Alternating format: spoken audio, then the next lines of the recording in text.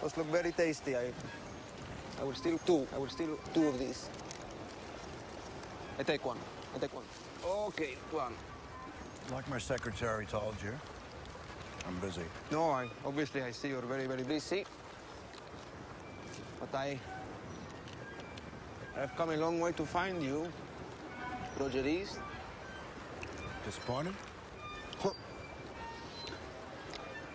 My name is José Ramos-Horta. Roger East, played by Anthony LaPaglia, was a kind of veteran war correspondent. He was a very experienced journalist. And the young José Ramos-Horta, who at the time was 26 years old and would one day go on to win the Nobel Prize and become the president of his country, came and found Roger East and said, come to our country and tell the story of what is happening here, and also find out what's happened to your comrades, your fellow journalists who 3 weeks before had disappeared.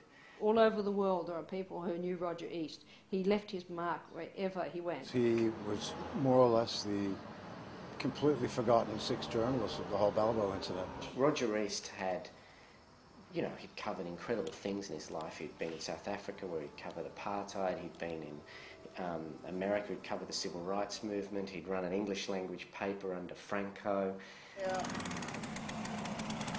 You look at all of his writings and all of his work, he cared for countries and individuals that were repressed, you know, oppressed. He wasn't like, you know, a superhero at all. He was a very flawed human being.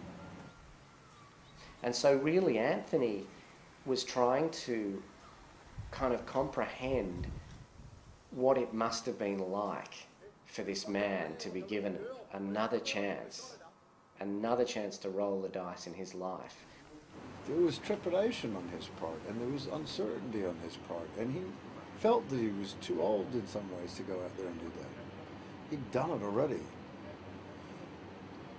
But something in him just wouldn't lay down.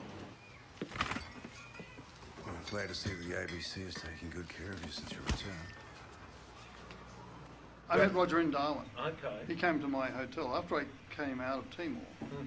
He came to the travel lodge and said, you know, I'm Roger East. And I didn't know who he was. Okay. And frankly, no one knew who he was. He wasn't like a well-known journalist in our world, you know. And well, I've told everyone today about the story, but so we spent half an hour. He said, I'm going to East Timor, I'm a journalist. I said, oh, why are you going to East Timor? I've just got out and the whole thing's collapsing. You know, he said, well, I'm going to set up a news agency. Are you insane? He knew he knew that he'd meet his end that way somehow. He just didn't know when or where. Oscar Isaacs is playing Horta. He's doing an amazing job. So what do you think? Good looking enough? Yeah, very good looking. Yeah? Very good looking? Good. That's what he was saying before. No? José Ramos-Horta was born in Dili, East Timor. His father was Portuguese, his mother East Timorese. And very early on, he had a kind of anti-authoritarian bent.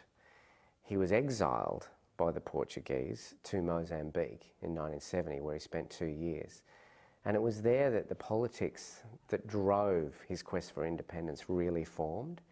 When he returned from Mozambique, he became part of the Fretland government's push for independence. He travelled to Australia, he travelled to Indonesia. They appointed him as their foreign spokesperson in these countries. And so it was inevitable, just before December the 7th, 1975, that Fretland, from all of the members of their government, would choose Ramos-Horta to send to the United Nations to argue their case for independence. You know, I just had to go by the script and by video and listening to his voice, and you know, it's kind of an amalgamation of what he may have actually been like and what the purposes of our story, you know, what he needs to be, and also the symbol of what he represents. I don't think anybody's tried harder to bring attention to genocide that was going on in their country as it was happening as he did, and get nowhere. He was very much about liberating East Timor, not only from the past Portuguese, but also from the onslaught of the Indonesians, and he pretty much went to every and any length to have that happen.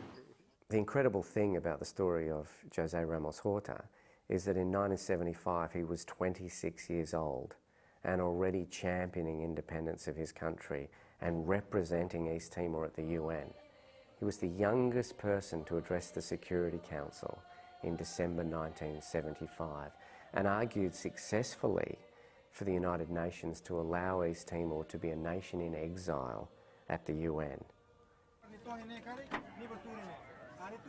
So Roger East, of course, now is the 6th journalist, the 6th Australian who was murdered on the wharf in Dili, on December the 8th in 1975. There are also so many kind of unanswered questions as to, why he didn't get out in time. Now, Roger East was on a list that was supplied by the Australian government to the Indonesian government of a person to be protected. Prior to that moment, he had been hunted by the Indonesians. They kept saying on the Indonesian radio that there was a 6th journalist and they were going to kill him. He was supposed to go up to the hills to avoid being captured by the Indonesians, but he was still right in Dili. Ramos-Horta actually said to me that although the Balibo Five's deaths have troubled him, the death of Roger East has weighed more heavily, because it was there in Darwin that he invited Roger East to come up and run the East Timor news agency. Ramos-Horta knew that he needed journalists in East Timor, and that by stirring that spirit again in Roger East, he was encouraging him to come to that country and eventually to put himself in a situation where he lost his life.